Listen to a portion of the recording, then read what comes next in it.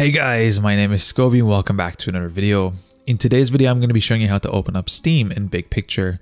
This is going to be a nice, quick and easy tutorial. I'm going to be showing you step by step how to do everything. Let's jump right into this.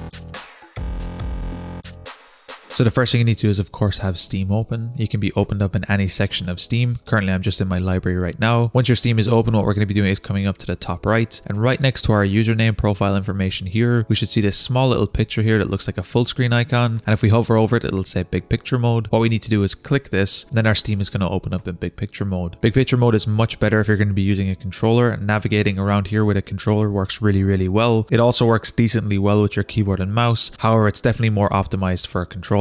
If you'd like to exit Big Picture mode, what you can do is come up to the top right, click on the power icon right here, and simply click exit Big Picture. Or if you'd like to exit and close Steam, you could do that as well. You can also log out, restart system, suspend system, or turn off system. So you have a lot of options here. What I'm going to be doing in this case is simply exiting Big Picture, and then your regular Steam is going to open back up and Big Picture mode has been closed down. Anyway guys, it's as easy as that to open and close Big Picture mode on Steam.